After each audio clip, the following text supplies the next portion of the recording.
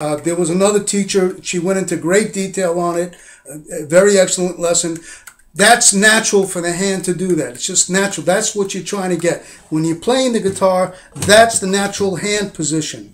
So, what you want to do is somehow or another get this knuckle almost perpendicular to the finger. It's almost perpendicular to the finger. The hand hangs. Okay, old school, new school, you play like this, and that's a whole different thing to do with the fingernails, etc., etc. It's not wrong. It's perfectly fine. It's going to give you a different tone. When you play with the old school, you're playing off the very point where the fingernail meets the flesh. That's where you're playing. That's where you're getting the tone. You're going to get a much mellower sound, or you're going to get a different sound. Whether it's better or not, that's subjective. You're getting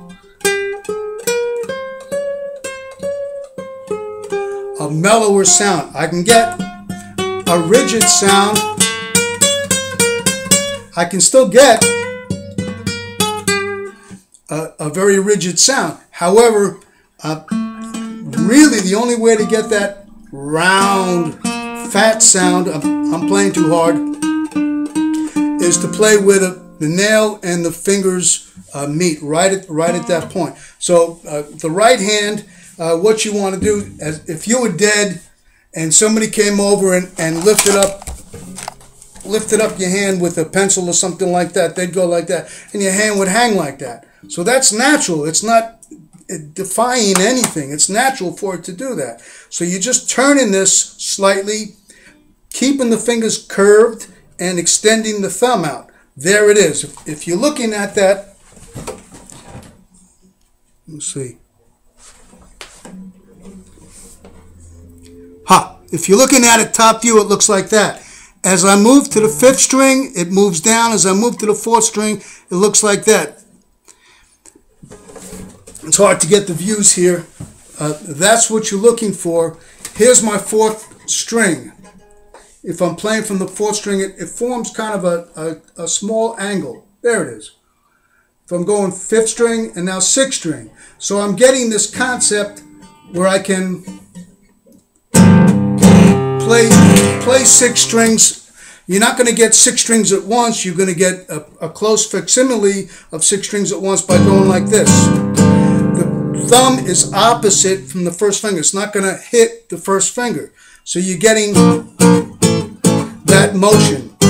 So how does one adjust for that? Well, if you use your frets over here and move this up, you'll see that the thumb is on the 6th string, it's hitting one fret. On the 5th string, it's hitting another fret. On the 4th string, it's hitting another fret.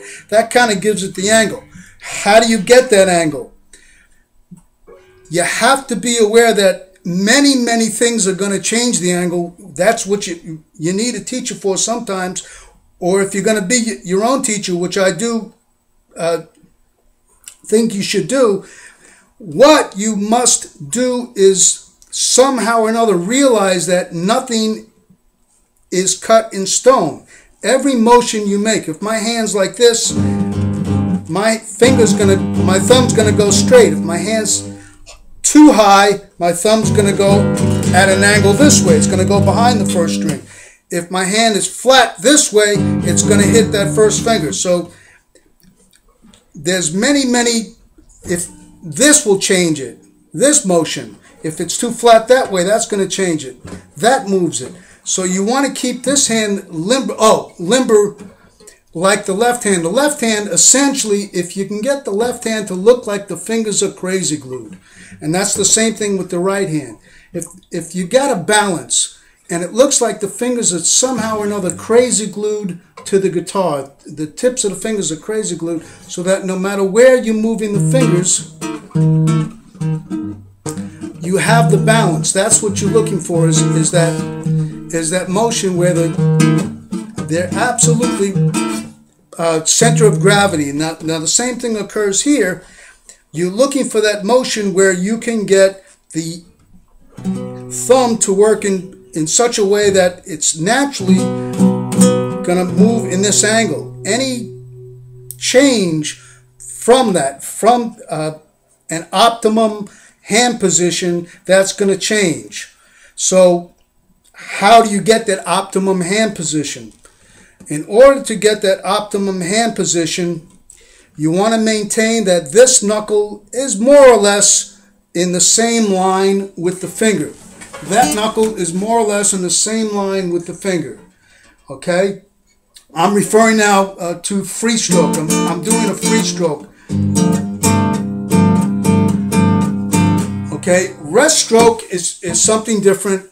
To sum up a rest stroke is coming from a free stroke position. A good rest stroke, that knuckle is more or less perpendicular to the end of that finger, and you're doing a paintbrush effect. You're letting this finger roll. It's going to roll over. Okay, my strings are very low because of the broken finger. I'm pressing too hard to get a buzz, but you can get the general idea. That's what I'm doing with the rest stroke. It's rolling. I'm playing off the position. If you play in the middle, you get what's called a hiccup. Ray would call it a hiccup note, where I'm going like this. You hear that? So you're trying to get it where it matches where the flesh and the nail meet. That's what you're looking for. To put it all together, you got the Pascal Roach School of Tarrega. School of Tarrega is really just a book. I don't know what the School of Tarrega is. I got this from Ray. It's old school. A lot of players use the same thing. I call it School of Tarrega, but who knows what the School of Tarrega is. But in that book, what he has is the bar chords. He starts with bar chords, and again, instead of staying in the middle of the neck, he starts in first position. First position is very difficult for beginners.